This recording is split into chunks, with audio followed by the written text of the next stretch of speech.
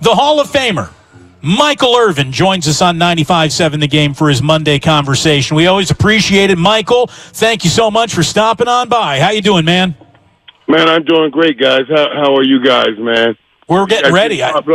Getting ready for that game, ain't it? Absolutely. We are sitting right behind a big glass wall. Out in front of it, we got a lot of fans. They're drinking, they're partying, they're eating well, they're tailgating, and so we got the atmosphere here tonight. And look, the Niners need all the home atmosphere they can get, Michael. They do not want to be in last place 4 weeks into their year. They win tonight. Everybody in this division is 2-2. They lose tonight. Everyone's 2-2 except them. They're 1-3. Right, and you talked about it, man. You know, I was thinking about that. I got my godson goes to TCU, plays for TCU, right? And they're playing Oklahoma, and again, right here, TCU beat them again. Yeah, they big win. it before. You know what I mean? And I was like, man, it's just the atmosphere when you come in and these guys expect to win here. It changes the atmosphere. That's the atmosphere you should have tonight. Right where you are. You've had great success against this team. And in that atmosphere, just like you say, the number one thing and the number two things that I most count on when I'm starting to measure who's going to win a game is, okay, tell me the atmosphere and then tell me how badly a team needs this. Give me the matchup, give me how badly a team needs it. If you can get to Matthew Stafford with your front four, which you have, which you did, which Buffalo did. That's how they won that first game. Then you got a shot at getting Matthew Stafford to give you an interception because he's given up 5 this season. So it's the atmosphere, man. This is a great matchup. And you have to be desperate because that matters too. And San Fran, like you said, should be desperate to make sure they all tie this thing up. And, Michael, the Rams come in, as good as they are offensively, they've kind of become one-dimensional. The offense is basically get the ball to Cooper Kupp right now, who sees 35% of Stafford's passes in this offense right now. He is probably more important to his team than maybe any other wide receiver in the league. Don't you think? When you watch Cooper Kupp play, what makes him so successful? Right. And you know what's so funny? I've been looking at this, man, because, you know, and I'm going to give you a whole tale of this. The whole tale. When I even said I'm picking Kirk Cousins as my MVP, everybody said, oh, you crazy? What was wrong with you, Michael? You must be doing... You know, okay, but it was because of the conversations I've had with Justin Jefferson and the kind of year he's expected to have. And because he was going to be in that same place that Cooper Kupp is in. That same place, the same position, running around, moving around, doing everything. And they move them around so much, I say it's so difficult to stop them. It's so difficult to stop them. So I've been breaking down the difference between Kupp and Jefferson. But, man, and I always say Sean McVay won't let you take Cooper Kupp out. But they did. Arizona kind of, you know, they got him out of there. They took him out, you know, so things are changing. Things are changing. And that's why I go back to and say that's why I picked Kirk Cousins as an MVP. And even studying these two, what I'm looking at now is maybe it's because one, who's best at getting off the jam, you know, and Justin Jefferson gets jammed way more than Kupp. For some reason, Kupp is rarely jammed at the line of scrimmage, and that's what I'm working through. That's all as far as I got on it right now. I'm still working on it, so I can't give it all to you. I still have to figure it out. But I'm telling you, and they make it difficult to get your hands on Kupp. If he gets what I'm basically saying, if he gets all those free releases, then he can do damage. And I think more teams should try to stop him from having those free releases. How much of that, and you would know this far better than anybody else we talk to, how much of that is the fact that he runs routes so well that cornerbacks are afraid to sort of jam him at the line because if they don't get their jam right, they can never get back to a place where he doesn't have a huge advantage on them? Well, and understand, I don't know if I would say he runs routes so well, because if you look at Cooper Kupp, he's not a physical phenomenon. You know what I mean? It's not like, boy, when he cut, he's the fastest thing out. Because It's that he understands the game so well. And within that system, he has so many options that more likely there's not a right option for you to choose. It's just a least painful option because they give him so many ways to break on so many routes and such an understanding. It's not like it's really a fair matchup, to be honest with you. And his understanding of the game, it just takes it over the top. Now, and this is what I'm talking about. I'm studying. I'm learning. See, Justin Jefferson, who has probably a better physical skill set than Cooper Kupp, but probably less of an understanding of the game like Cooper Kupp. You see what I'm saying? And he needs more time to understand the game like Cooper Kupp. Cooper Kupp's dad was a coach and then sat him down and understood all the game. But that's what makes him so effective and so difficult. You can never sleep on a coach's son, right? No, they're uncomfortable. Yeah. The other thing, it goes to when I say it's great to know how to get open because that's a physical thing, but it's even better to know when exactly to be open because you understand the progress in the play, and now I don't have to beat a guy early if the quarterback's not ready to throw to me. He's a master at that. the other thing that people who watch the Rams have noticed is that Allen Robinson has not yet been much of a factor. I know you were going here, and that's basically what we were saying when he became the one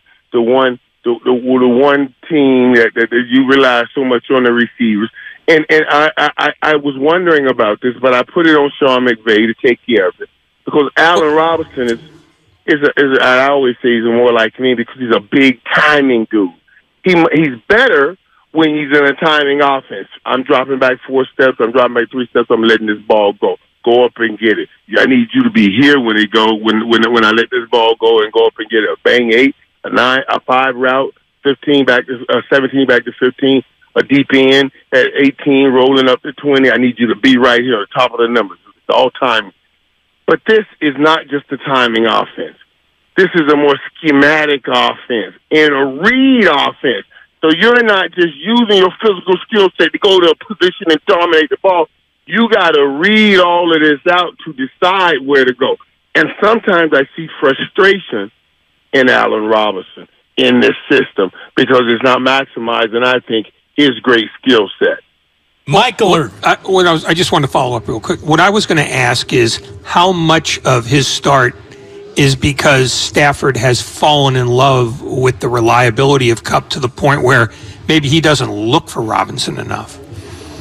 Right, but it's you get a big target like Allen Robinson, you're going to try to give him some opportunities, even if you're Matthew Stafford. Now, here's the issue: if I'm trying to give him those opportunities and he ended up in interceptions, whatever, then I'm going to be wanting to throw and give those opportunities to him less. There's no doubt he's in love with Cooper Kupp, but there's no doubt I think he will really want to get Allen Robinson more involved. But I think Allen is thinking the game and not just playing the game right now. And a lot of times when you're thinking the game and not playing the game, you just get frustrated because it always seems like you're a tick behind, and you're hearing the whispers that people are saying, oh, maybe you don't fit and you don't play or you're not the same receiver. Michael Irvin, the Hall of Famer here on 95.7 The Game. So Deebo Samuel has more rushing attempts than he's got receptions this year, Michael. And this team's entire receiving core has only 2 receiving touchdowns on the year so far. And one could even argue that Brandon Ayuk shouldn't have stood in Denver because there was an illegal pick on it. Do you, in your mind, really still see Deebo as a number 1 wide receiver in this league, or is he more properly billed as the number 1 gadget player in this league? No, he's the number 1 wide receiver. Now, the question doesn't rely and lay on him. It's so funny. I was watching, right? I was watching the Packers Patriots game on one TV. And on another TV, I was watching the Raiders and the Raiders play and Broncos game on other TV. And I was watching Aaron Rodgers make perfect throw and the Packers receiver drop him. And I was watching Devontae Adams get open with just a little hole, just a little spot that Aaron Rodgers used to drop that ball, and Derek Carr was afraid to throw it. And I said, wow, I bet those two miss each other. I bet they regret that they're not together because that was quite a view. He's a number one receiver, but he has to right now, and that's why I thought it was smart for him, honestly, as a businessman, and I ain't talking about a businessman, I'm talking about a whole business. Pause. Man. Right. I'm talking about to go in and say, let's do my deal now. Because you're asking me to be a part of this quarterback transition that you are working on. And my production may drop. And people may be saying that I ain't quite the receiver. I want to make sure I have my comfort while you're working through that process and you don't sit here and try to mark me. That's why it was smart for him to go get it. He's a number one receiver, but it's going to take something through this process. Now, the game tonight, we should start getting back more to what he is. You should start, because, hey, listen, let's just be real, guys. Let's stop the bull. This game right here, and it's so funny how this football works. You're not getting to where you're going to be in this game without facing every demon or passing every class. I don't care how you want to put it. And right here, all the things you said about Jimmy Garoppolo, all that he's gone through, he probably thought this was going to be an easy season, and now he's facing one of his greatest challenges. After last week's game, this is the game. What are you going to look like? Last week I can give you an excuse. All right, that's a quick turnaround. But right now, you got to face your demons. You've had great success against this team in the regular season. You haven't had so much success the last few years in prime time. Which one of your demons are going to win tonight? Which one of them are going to win? I shouldn't say demons, because if the right one win, it ain't a demon. It's your good man. If the right one win, it's your good man. But which one of those will win tonight? And I'm looking at this game and saying, I'm expecting the second game back for Kittle to make a great move. I'm expecting Garoppolo and Kittle to do something great in this game. You can get to them with the front four. You can play with Garoppolo and Kittle because they're going to need each other. It's not an overly throw. Jalen Ramsey will be over there on Debo, and Garoppolo may be a little more afraid of that. Kittle has had great success against the Rams, more touchdowns against the Rams than any other team. I say this is how you go win this game. Well, I hope you're right, and I hope they can get Kittle out in some pass patterns and not need to leave him on the line of scrimmage to make up for an offensive line that is obviously going to be without Trent Williams tonight. But that's the worry right there, dude. That's the worry right there. Yeah. Trent Williams. And I'm not talking about just on the football field. I'm talking about to set the tone, to set the attitude too. You're gonna miss his physical skill set, but more so to set the tone and set the attitude. When we lost Big E, and we lost in that championship game to the 49ers. We lost that game because we didn't have Big E to set the tone and to set the attitude on that line. We didn't have Big E. He had a car accident, and I'll never forget that. That's what I worry about with Trent Williams. It's the attitude that you got to set. Michael Irvin here on Damon and Ratto. So one more question about tonight's game before we bounce around week 4 with you just a little bit, Michael. Do you think at all the league has caught up to Kyle Shanahan? Like, he sees his running game parroted around the NFL. His passing game isn't popping quite like it used to. How long can something extraordinary exist in this league before the league turns it into something that is ordinary? Well, that's a hell of a question now. What you're saying, since so many people are starting to copycat to run his system, is that what you're saying? Yeah, that it's not quite as unique as it used to be. You prepare for Kyle's tendencies week in and week out now. Right. And you know what? That's how this thing works, right? So now, remember now, Now everybody comes in with this system, and the system works. But then other people learn about it, and then they start getting to your system and with better players. Now you didn't have to go get better players to run your system, because then ultimately what we're saying is it's going to come back down to players beating players. You know, and at some point your system, if it starts spreading, and it is spreading, that more people get more adapt to it, understand it more, and everything, and that's the truth. But now, I think Kyle is pretty much a master at his. Now, he's had some success against Sean McVay. So that means it's something he has on. It's something. They've worked with each other enough. It's something that he's holding that he hadn't even talked to Sean McVay about, that has helped him with his success. So let's see how this plays out. Looking at the Rams, though, they seem like they're a half step off from the team that we remember, particularly in January. Do you see the same things, or are they as good as they've been? And if they're not as good as they've been, how much is that it's too early in the season to know? No. They're a half step off. But can you imagine why? Allow me to just share with you how that plays out. Every time you win a Super Bowl, anyway, any team was, you got to worry about everybody getting all these little radio shows, everybody patting them on the back. Can you imagine how many times that must be multiplied out in L.A.? The city of Hollywood. You know, you sleepwalk through an off season with everybody patting you on the back. And you have to realize, and you hope it's not too late, like, dude, man, we got to get back to it. And to some degree, I think that is what has happened in L.A. But also, you get a perfect storm of people together. You know, Von Miller's not in that locker room anymore. You know, Odell Beckham had come over and had given them that boost that they needed. So, you know what I mean? So, yeah, this is a different football team. But they have that champion mentality, and they have that champion pride. They know they've done it before, and that's what they'll draw on. So it'll still be tough games.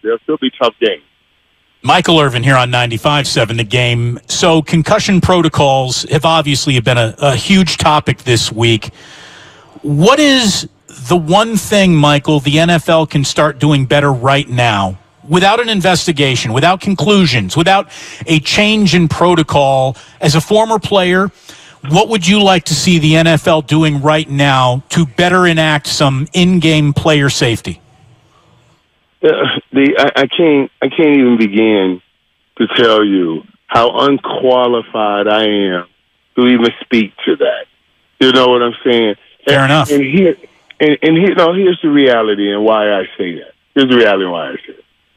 I think we have absolutely have been out of place and out of line with what I believe have been the little slight accusations we threw at Mike McDaniel with all that would happen with Tua. You know, it was like, okay, listen, what is in this man's history that will make you think he is wanting to put put this man in harm's way? When I saw him having to explain himself, like, you know, Tua and I were very close. I said, why should you have to do that? You know, why? What did this man do for us to try to slyly point at him as if he's done something wrong? You got people that are way more qualified than him to make decisions on medical issues.